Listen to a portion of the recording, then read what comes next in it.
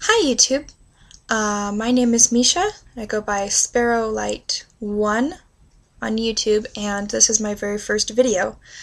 I have been entertained and inspired by videos for years, by my favorite vloggers or just YouTube posters like Sebastian the Girl and Graveyard Girl, and a whole host of others. But it has taken me an extremely long time to finally actually make some myself and kind of make my account of use to other people than me. Anyway, I'd like this channel to kind of start out as a bit of a travel vlog because in a week and a half I'm going to be flying to Italy, Mondovio specifically, where I'm going to be part of a month-long opera workshop. I'm going to be taking a lot of... I'm probably talking too fast. I'm going to be taking a lot of Italian classes, Italian diction classes, and studying a lot of Italian opera repertoire. It's going to be really fun. It's going to be students from all over the US, and we spend a whole month together and then come home for the fall semester of college with a lot more experience, hopefully some language credits for school, and just a lot more than we used to be, so it's going to be really, really fun. And what I've been doing today, specifically, besides, being lazy, which is one of my favorite things to do. Not favorite things, but I'm a really, really bad procrastinator, so yeah, I don't have my music memorized yet.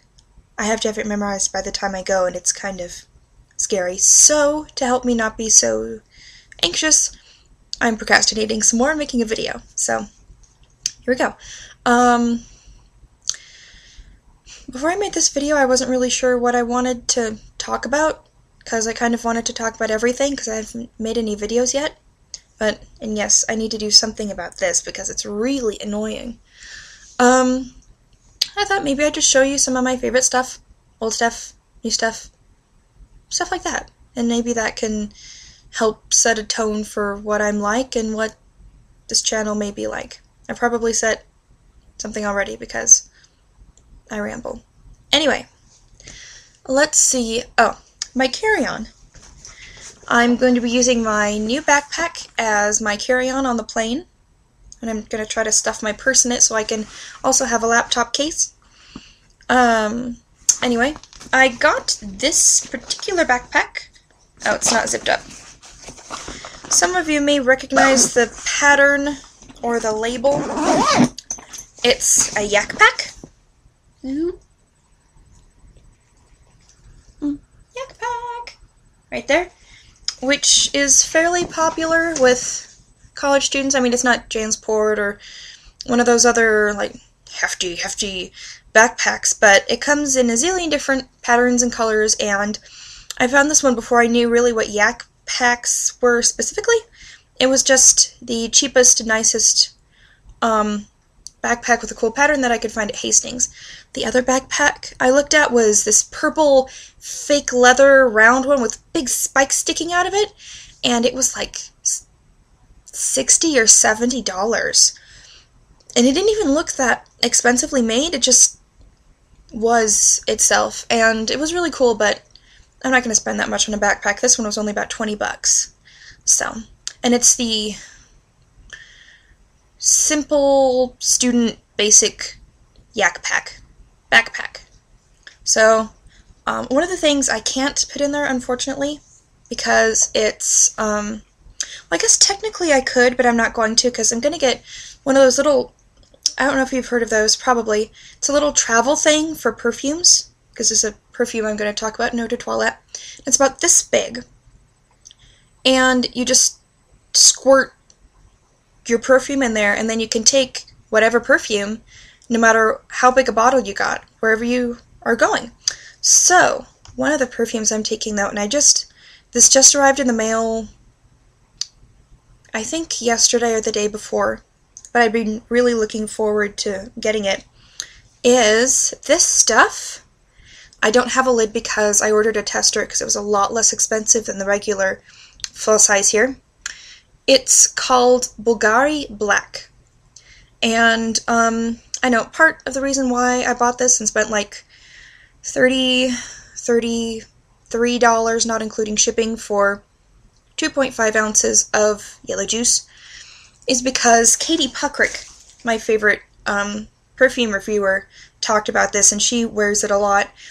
And we share similar tastes for incenses and darker perfumes and unisex perfumes, or just women wearing men's fragrances because they want to. And I don't know if you can see, it says Bulgari on it, except for Bulgari, which is an Italian company, they always put a V instead of a U, so it looks like Roman lettering or something.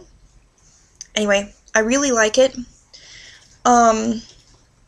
It's supposed to smell like rubber or car exhaust or something with vanilla, but I just think it smells like spicy leather and powder and musk and really, really good. I like it a lot. It wasn't quite what I expected it to smell like, but then again, I'd never smelled it before, so I didn't know what it was going to smell like anyway. But it's going to be my signature smell over there. Going to smell like a hockey puck, a very good smelling hockey puck. Let's see. I'm going to bring my jewelry. Let's see, these are all from Goodwill. They're super cheap, $2 stringy thing and this little thing.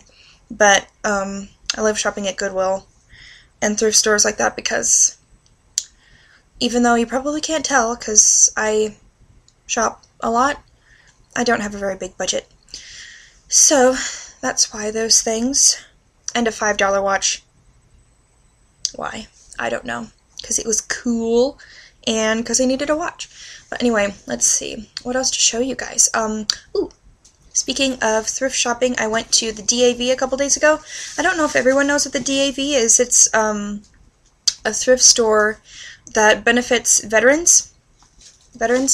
And in Prescott, Arizona, where I usually am, do not stalk me. The DAV is the least expensive thrift store there is. I mean, they sell shirts for like 25 cents. It's insane.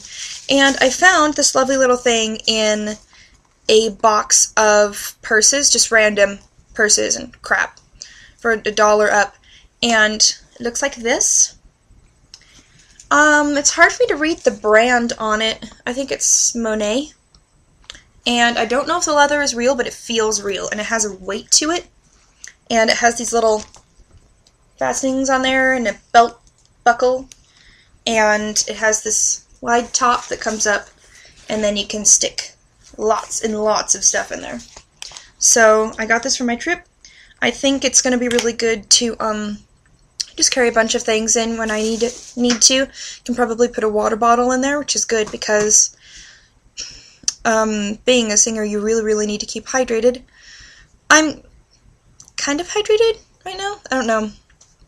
The atmosphere has not been good in Prescott since there's a really large fire burning in Crown King, which is south of here, I believe. It's a huge fire. It's like 15,000 acres, and it's like 20% contained or something. I don't have all my facts straight. I know some people know a lot more about this than me, and just take it as I don't know anything about it. I'm not trying to spread misinformation. I'm just imprecise. And then, I don't know, my regular accoutrement, my engagement ring. I'm engaged, yay! I have been for a few months. It's really cool. My parents won't recognize it though because they expect my fiancé to get on one knee and ask them for permission for marriage, which isn't going to happen. Shh. Don't tell anybody. And then my other thing I really like to wear is my Scully ring from, sorry guys, if I just made anybody puke, sorry. It looks like this. I got it from Spencer's for 20 bucks. I've heard some people say that Spencer's jewelry isn't good. The actual metal part of this is really good.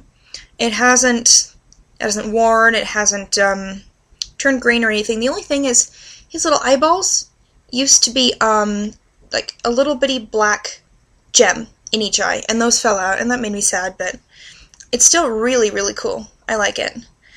I get a lot of flack for wearing it, but I don't care. And that's about my favorites for right now. Probably have some more videos up pretty soon if anybody cares to see them.